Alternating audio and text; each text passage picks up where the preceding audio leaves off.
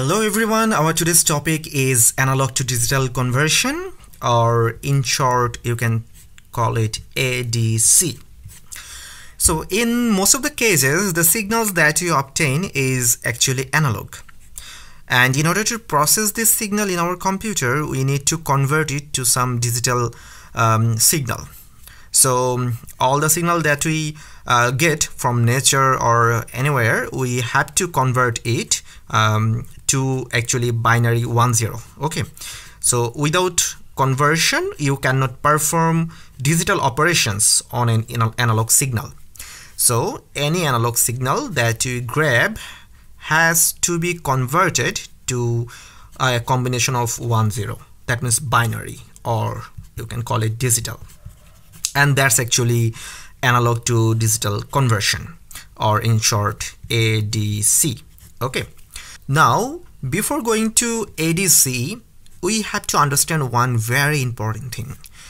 It is called sampling. Remember, in our class we discussed the difference between analog signal and digital signal. Analog signal is something continuous, right? That means for every value of time, for every t, you will get the value of the signal. Let's call it y. That means for every t, y exists, right? But in case of digital signal is discrete. It's not continuous. That means you will get the value of digital signal after a certain interval of time. Now let's take an example to illustrate this continuous and discrete signal. Continuous signal, as I have mentioned earlier, that it exists for any value of t. That means if you are here, that means if the value of t is like this, you will get the value of signal. If the value of t is like here, you will get a different value of the signal, and that means if you go anywhere in the x-axis, you will actually get some value in the y-axis, any place. So this is the property of a continuous signal. Whatever the value of time is, you will definitely get some value of the signal. But as you can see here, there are some discrete points like these, right? So these are some discrete points. So if you are here, then you will get the value of the signal. If you are here, you will get the value of signal. But if you are in between these two time, you will not get any value of the signal, because the signal is not continuous. It has a value at this point, and after that it has a value at this point. In between these 2 points there exists no signal. So this is the property of discrete signal. So obviously this term is much broad. I have just made it short to actually demonstrate the core things here. Now if we have any analog processing device, it may handle this signal. But if you have a digital device to handle the signal, let's say if you have a smartphone to actually capture your voice, it will not capture it in this manner. Rather, it will actually sample your voice and store it in its memory. So what I am trying to say that your computer or your digital device does not store or does not process this kind of signal.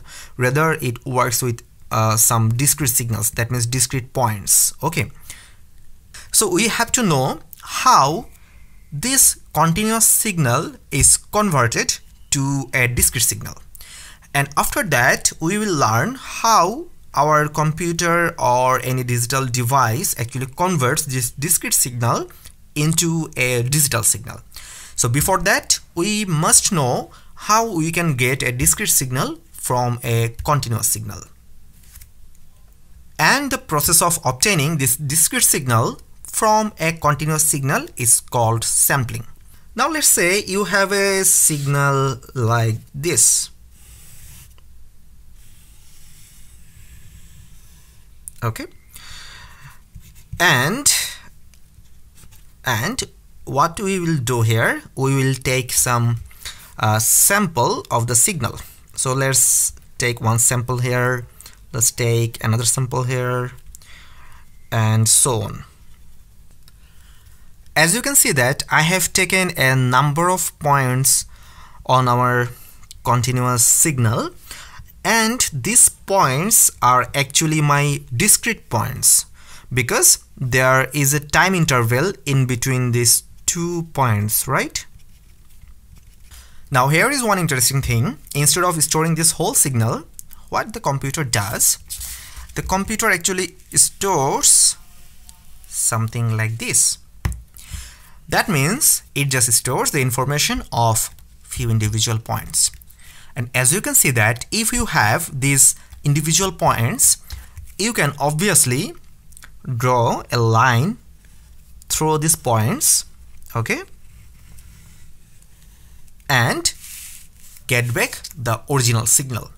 So instead of storing this whole thing, the computer actually stores few significant points, and after using a DAC system, the computer can regenerate the original signal from the stored points. Let's say we have a signal like this, and I have drawn 2 versions of the same signal. That means this signal and this signal is same. What I will do here, I will actually change the number of samples for this and these signals. Let's say in this signal we are taking samples here, then here, then let's say here, and say here. And in this signal we are taking a bit more amount of points.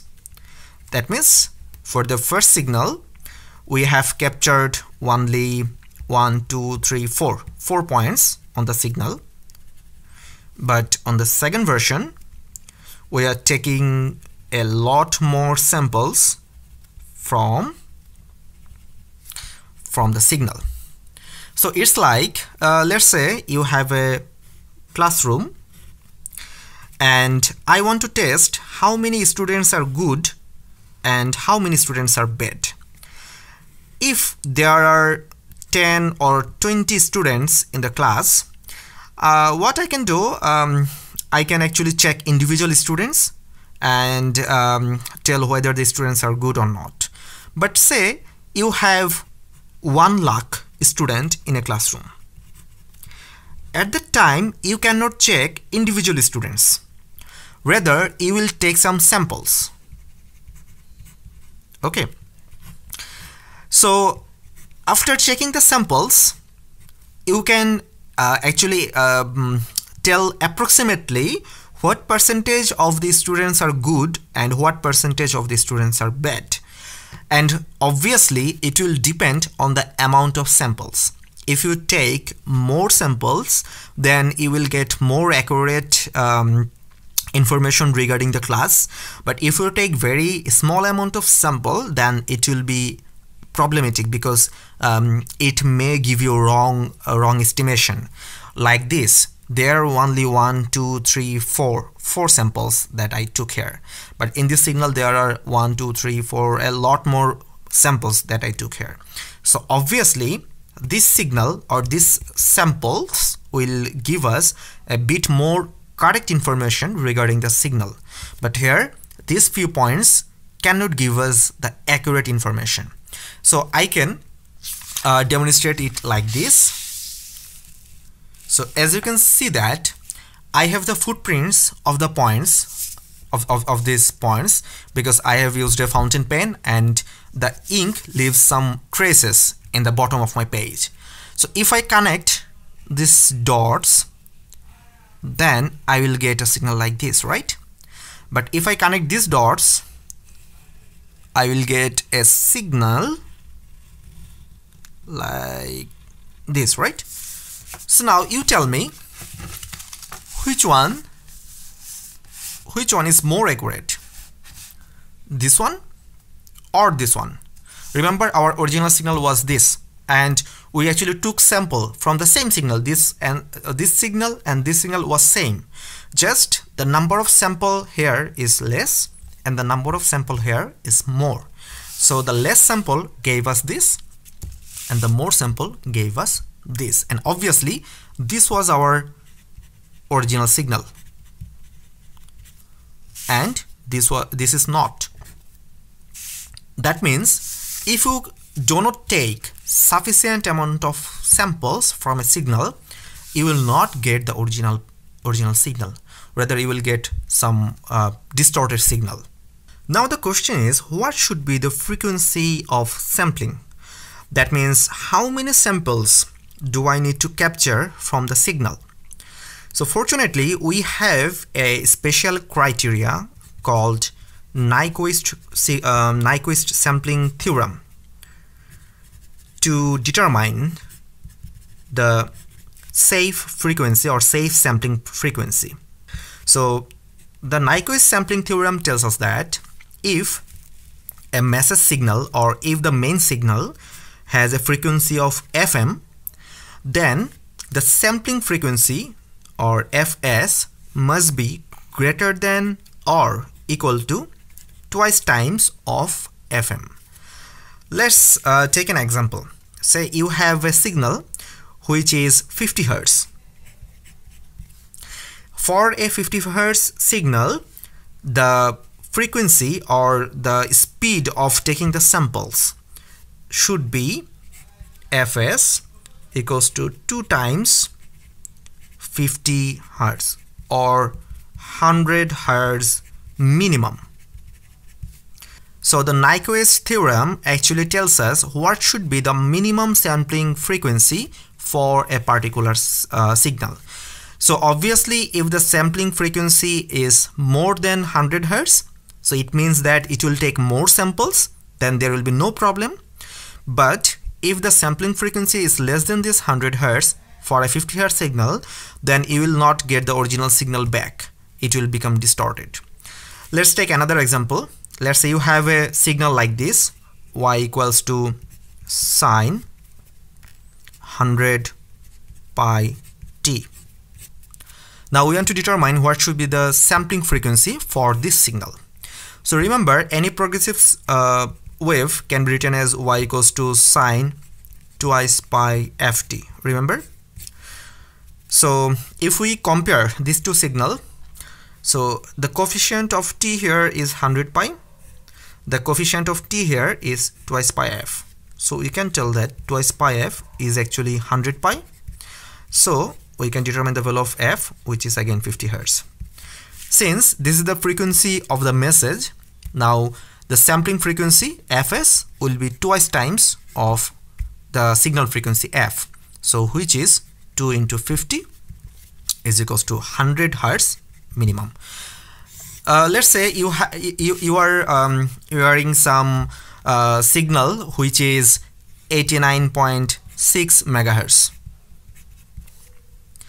Now for a signal which has a frequency of 89.6 megahertz, the sampling frequency must be greater than or equals to 2 into 89.6 megahertz. That means if it's equal to 2 into 89.6 megahertz, it's okay.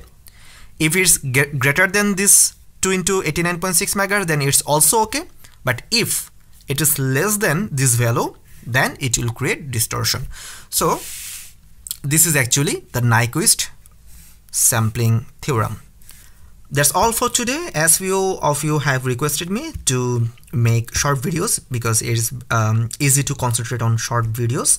That's why I am not elaborating this video anymore. So that's all for today. We'll meet in another lecture, and till then, stay safe.